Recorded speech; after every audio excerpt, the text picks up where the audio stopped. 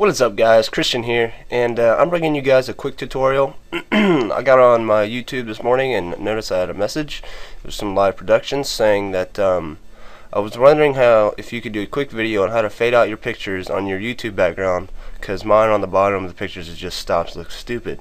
Now all that is a gradient overlay, and I'm going to show you how to do that. I have Photoshop here in my template. So what you're going to do is you're going to go File, Place, and we're going to go to the desktop, and we're going to look for that one here.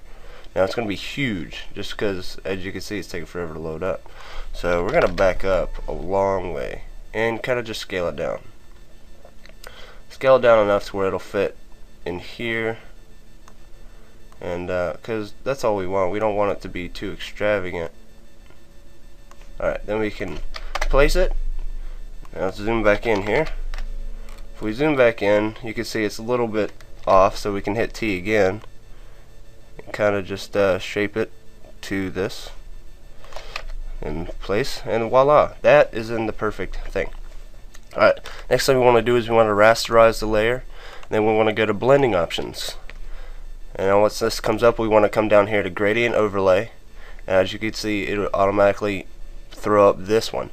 But we have to click this bar right here and go down to foreground to transparent, and that will allow us to go from the background here to transparent. Now you want to click this first color and make it white that way, and you also want to click probably this color, make it let's see, probably something along the lines of your earth. We are going to make it, you know, like this is a dark color like that. So there you go, man. That's pretty much as easy as it is. Now another thing we could do is we can come in here and mess with the scale of it. Scale, what that does is it, as you can see, if I make the scale lower, it's more of a distinguished line, but if I make it bigger, you know, it's a smaller fade. But you usually keep it around 100. I usually drop it down to 80 something just to make it look nice. But that's it, man. Any of you guys, if you guys enjoyed this, be sure to subscribe. If you have anything else you want to see that I do, or anybody, I'll try to figure it out. Just send it to me, comment it, and I'll try to do it. So I appreciate you guys watching, and I'll see you on the flip side.